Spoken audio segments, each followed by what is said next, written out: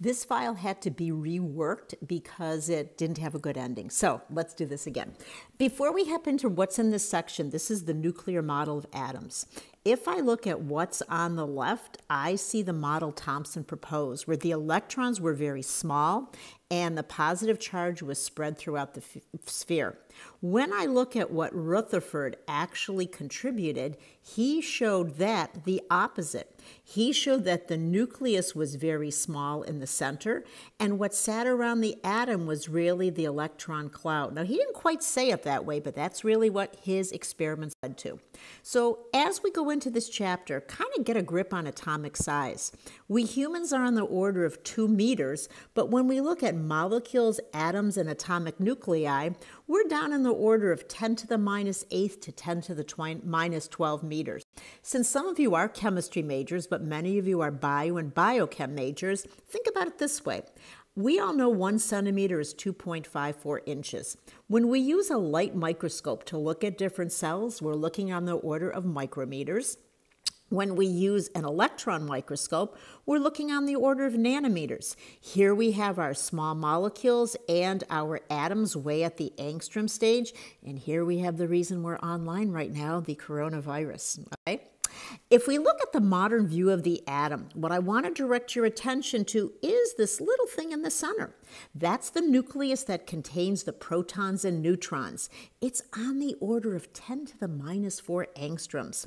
If I look at what I'll call the cloud, that's the volume that's occupied by the electrons, and that's 1 to 5 angstroms. So again, very, very, very small. To give you an idea, if this is the OSU stadium, that would be the atom. If I were to have a football down on the field, that would be the size of the nucleus. All right? Slide is a little busy, but on the bottom we have something I hope you're bringing from high school. Protons have a positive charge, electrons have a negative charge, and neutrons have no charge at all. In terms of masses, I think this might be something that you're not quite as aware. Protons and neutrons have a mass of 1, whereas electrons have a mass of 10 to the minus 4. They are much, much, much lighter, okay?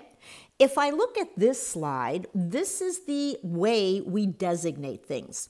X is the symbol that we use for an element, and we will see that on the periodic table.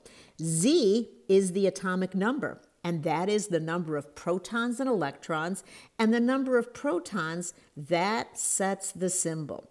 And the symbol, again, is the element. What's the A? Well, the A is the atomic mass, and it's the sum of the protons and the neutrons. Let's do 3 elements to illustrate this. Hydrogen mass of 1, atomic number 1. Carbon a mass of 12, atomic number 6.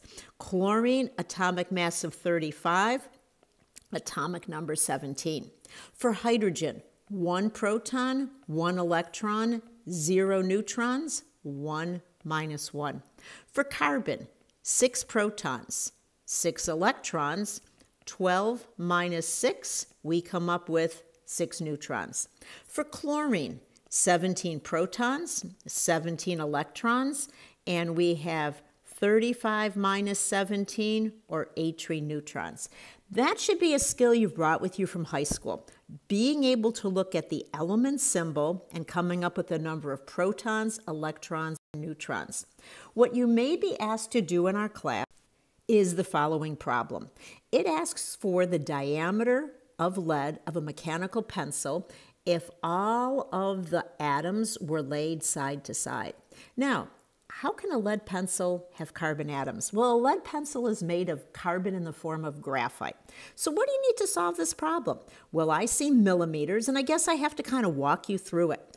I know that 1 meter is 10 to the 3rd millimeters. I also know that 1 meter is 10 to the 10th angstroms. What I need to look up is what is the carbon atom diameter. So you'll see problem solving. You do need to practice because sometimes it feels like we're taking this out of thin air. 1.54 angstroms for every carbon atom. So I'm going to use the technique we taught, the method we taught in chapter 1. I'm going to start with my 0.70 millimeters of my mechanical pencil. I'm going to say 1 meter is 10 to the third millimeters. And then I'm going to say there are 10 to the 10th angstroms for every meter. Then I'm going to say every carbon atom, 1.54 angstroms for one carbon atom. Now you're saying, how did you know how to set this up? I mean, that's why we have to practice.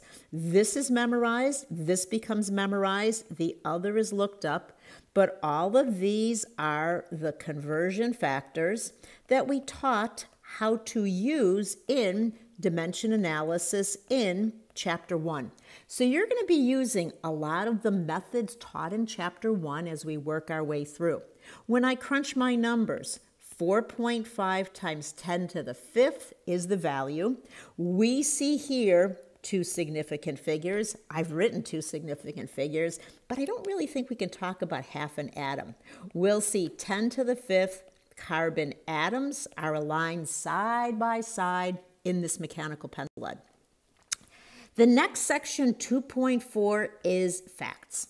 In the beginning, when they analyzed 100 grams of water, 11.1 grams of hydrogen, 88.9 grams of oxygen. That's the law of constant composition. No matter what size water sample was taken, you'd always have 11.1% hydrogen, 88.9% oxygen.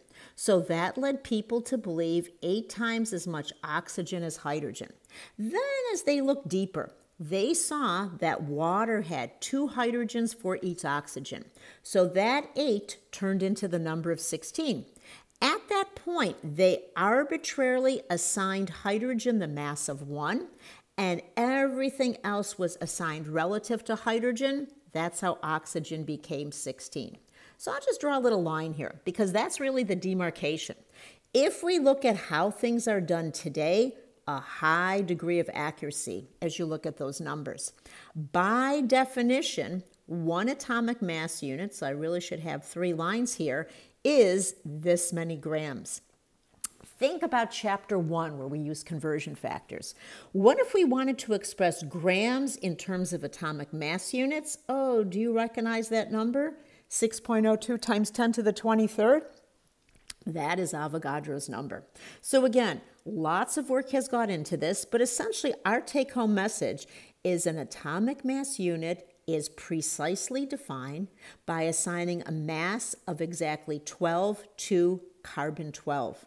Now that's the mass of carbon. Let's look at the next slide. What we have here are other forms of carbon. We have a carbon 13 and we have a carbon 14. What are those? Those are called isotopes. They have the same atomic number, but they have a different mass number. All of these carbons have 6 protons and 6 electrons. Carbon 12 has 6 neutrons. Carbon 13 has 7 neutrons. Carbon 14 has 8 neutrons. Take a look at the bottom, the learning outcome. You have to be able to find protons, neutrons, and electrons for different isotopes.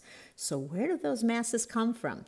Well, it's a technique called mass spectrophotometry. We just show you a picture of it here. What we're really stressing is how to find all the different parts. Hydrogen, 1 proton, 1 electron, but we'll have 0 neutrons, 1 neutron, and 2 neutrons, depending on the isotope we have. If I look at uranium, that's involved in nuclear weapons and nuclear reactions, all uraniums have 92 protons and they have 92 electrons. Uranium-235, it's going to have 143 neutrons. Uranium-238, it's going to have 146 neutrons. So again, protons, neutrons, electrons for elements as well as their isotopes. We've said this, but if I look at the periodic table, where did this number come from for chlorine? I mean, we've been using these whole numbers in our examples. Well, chlorine exists as 2 different isotopes. One of them is 75%, one of them is 24%. What we do is we take those percentages and we turn them into decimal equivalents. We multiply them by the signal that was given at each of those masses. And that's where we come up with the number 35.453 AMU. This would have been my stopping point on an exam I wrote, but we now have common exams, and I have to go a little bit deeper. Where did those percentages come from? Well, this signal intensity is about 25%. This signal intensity is about 25%. Signal intensity on the y-axis, atomic mass on the x-axis. So we don't go real deep, but you will be applying this sometimes to a picture. My last slide here has two examples. We'll soon be talking about cations, and so we know how to find protons, neutrons, and electrons for elements. We know how to find it for isotopes. What we're going to learn in the next section is how to do it for ions. The second question that was asked on a midterm, people were told magnesium has 3 isomers. Select the correct output for magnesium. Well, the first thing you had to do was go into the periodic table and find the mass of magnesium that is listed there. Then think about how we talked about the percentages and the peaks. Now what you have to do is apply it. I'm not giving any more hints because they always say you shouldn't give a person fish, you should teach them how to fish. So have fun learning how to solve problems. Please continue to ask questions.